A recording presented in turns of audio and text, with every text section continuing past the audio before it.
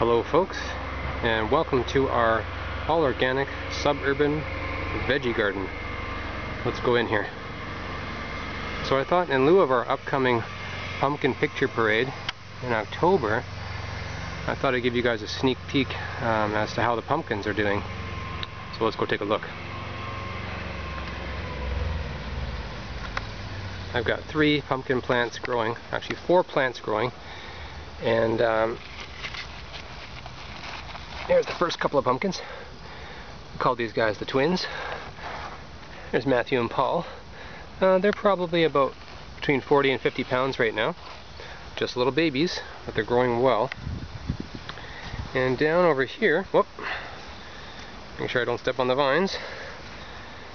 Down over here, we have JC, affectionately known as Lammy. And she's probably sitting in at about 90 pounds right now, doing very well. And then over here we have John the Baptist. He's a little gnarly, but he did come first. So there he grows. And for those interested, we do have quite a few other things growing here. We've got about 30 cherry tomato plants there. They're producing about 1 large bowl of